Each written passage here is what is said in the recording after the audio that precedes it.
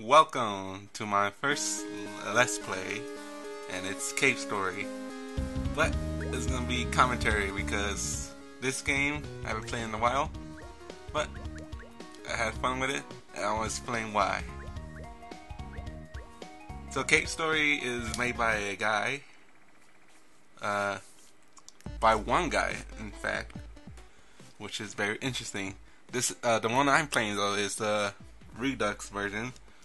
Or a director, because I don't know what you call it, but it's for the PC. There's two versions for PC, the original and the one on Steam, which I'm playing right now.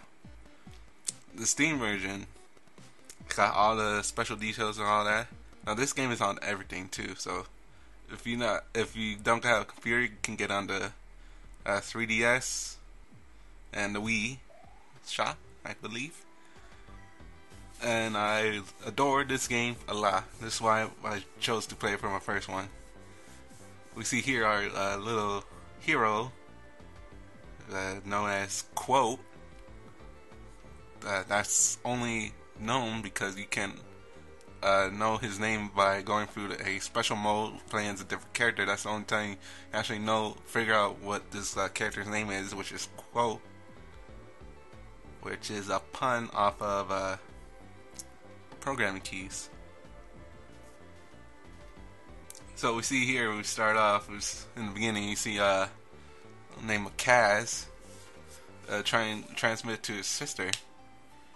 Here we go again with the transmitting to his sister. So yeah, searching for Sue, which I'm gonna figure out why later on. I believe on the next video, because I believe this only covers one area of the video, which I think will be like chapter 1. We see here we got our first weapon, the Polestar. I say it's a pretty good weapon. Start off, it's basically pistol. Now in this game, you see right there, little Dorito right there, called Doritos, just for fun. We see that your weapons got levels. The maximum level is 3 for every weapon, and every weapon you get will be able to get it for the most part, I believe. I think there's like 2, I believe. Yeah, 2, which is beneficial for it's not required to get those Dorito things because they got special abilities that don't require them, but we saw here with the Polestar, which see here, I'm trying to grind out some more of these so it becomes stronger. Keeping your weapons up with levels are pretty important, because every time you get hit, they lose a level, or some energies, I guess you can say. But keep up, trying not to get hit and keep your weapons highly supplied with levels, and you're good. And plus it doesn't have ammo, so that's a good thing. We see here Toroko. I'm gonna butcher these names. The only ones I think I can pronounce for the two of those are King, which is the purple one with the scar. And we just crashed into their conversation with Toroko, explaining that she's not gonna sell out Sue to King because of what's going on with the story. We're gonna find out that later, but hold on tight for the later videos. So we're gonna explore the village real quick. The Mimigas, I believe that's how you pronounce it. And another important thing: save areas and help areas. It's very important you save your game often as possible, because you don't know how tiresome it will be to restart every time. So there's some areas you can visit in this town, going between the little pathways, but sometimes they're not that important, or basically not that. Oh, I almost forgot to explain the light capsule. So light capsules upgrade health by 3. I believe there's around, I want to say 16, around 16. Basically the end Basically, when you're towards the final boss, you get around like 50 health. That's your max for health. 55 for something else. But basically, if you want to keep track, make sure you look everywhere. And well, I always get all the light castles because again, it's beneficial if you don't. If you do, I mean, which trust me, you want to get all of them.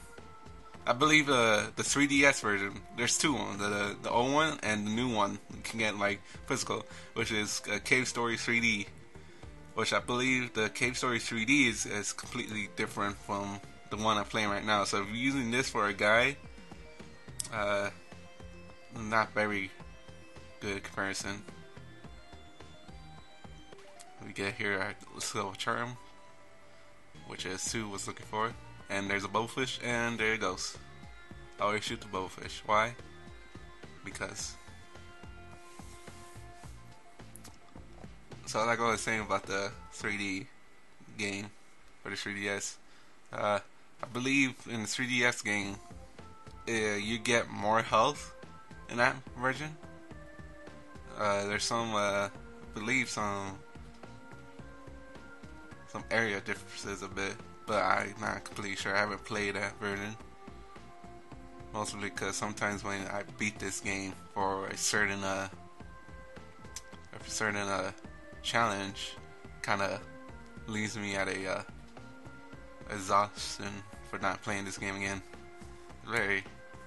You gotta see why at the last part because there's some parts that make me very tired of this game very much. So you go to the shack after you get that silver locket, you run into Togoroko again, and just shoot her. Very mean to do that, but whatever. She came at me with a leak. What am I supposed to do? Of course, you explain yourself, so explain away.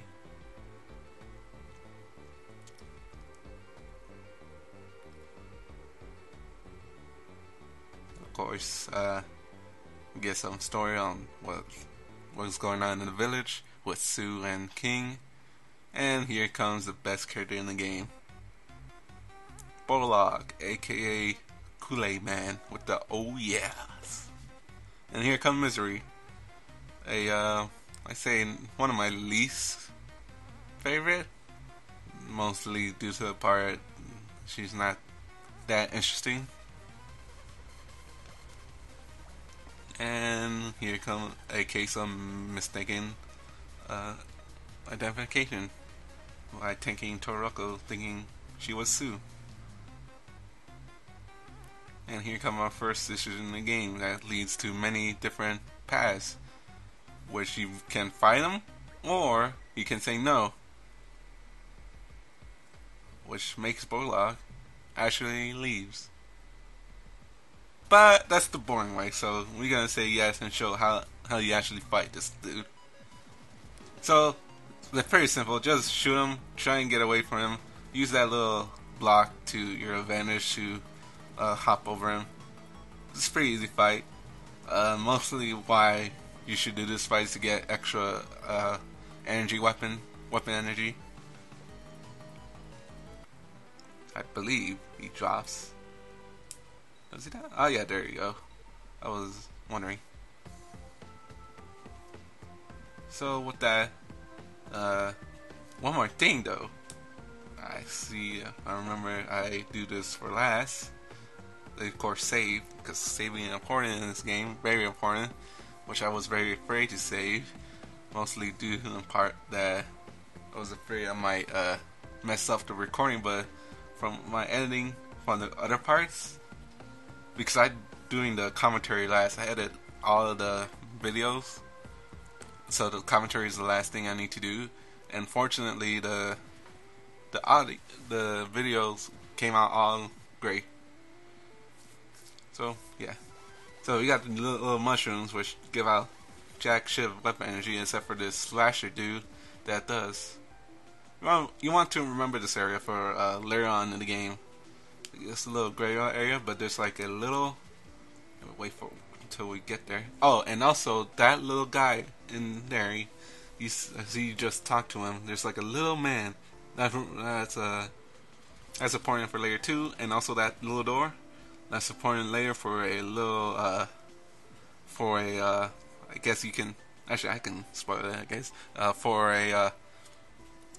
for a secret boss, which is very tough to get in this game, by the way. Which is this playthrough I did, which trust me, if you're playing this for the first time though, don't do it. You jump on here, you get your map system. I say it's somewhat useful, but maybe for the first time you're playing, the map system is useful. But for me, I don't barely use it. Maybe sometimes if I make sure I'm not missing any collectibles. But going back to the secret boss thing, if you're playing this game for the first time and following what I'm doing, don't trust me. Maybe on your second playthrough or a second save, because the secret boss for the game I do not recommend. I'm gonna explain more on when we get there, which is I think part 11 or 10, but I can't remember. But yeah, so beds can use to revive health. So always save, and we go on the computer screen and we see Kaz, Ruma, or Kaz for sure, is giving us a pathway to a new era, A carrier. So join me next time where we go to the A carrier.